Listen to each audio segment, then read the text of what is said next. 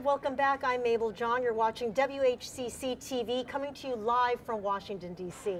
In our studio right now, we have a guest who has focused on healthcare quality for a lot of his career and has seen some of the improvements that organizations are trying to make today, something that he's worked on for the past 20 years. Thank you, Dr. Shulkin, for being in our studio. Glad to be here. So when you started your career, or really focusing on healthcare quality, what were some of the things you thought were really important at the time? Well, I started at a time that there was a large focus on the cost of care. And it was really the beginning of what we saw of the managed care industry, focusing on utilization. And I thought it was very important that we took into account the clinical outcomes as well as the cost. And that's, of course, what today we talk about value in healthcare, which is both the cost and the clinical outcomes of care. Okay, so some of the things that you worked on quite a few years ago, people are just starting to come to the table at and really taking a hard look at what their organizations are doing. Any advice on what physician groups should be looking at and doing better?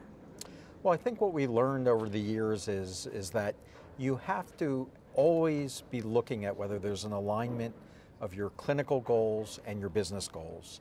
And when there's not an alignment, it's often hard to get the type of improvements and see the pace of improvement. So now that we're beginning to see new models of delivery and new models of paying for care, I think when they're aligned with the clinical interest of the patient, we're going to be moving in the right direction. Okay, and are we close to that? Are we close to coming up with a uniform model that could work across the board?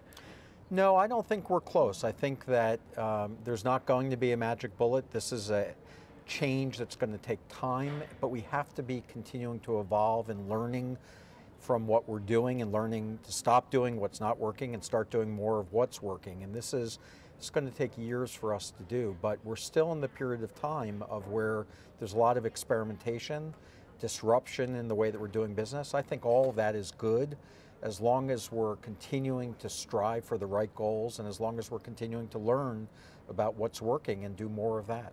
Talk a little bit about your work with the VA now. Well, the VA was a very interesting time for me, a great experience, because I had the chance to be in an environment free from the typical reimbursement rules that people in the private sector had.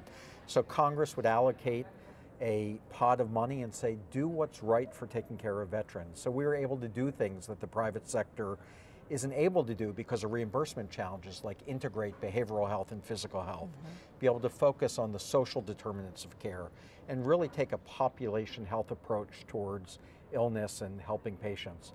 And so I think that those lessons brought out to the private sector are really important, because it's one of the reasons why VA healthcare actually has better outcomes in general than the private sector. What would it take for the private sector to emulate what the VA has done?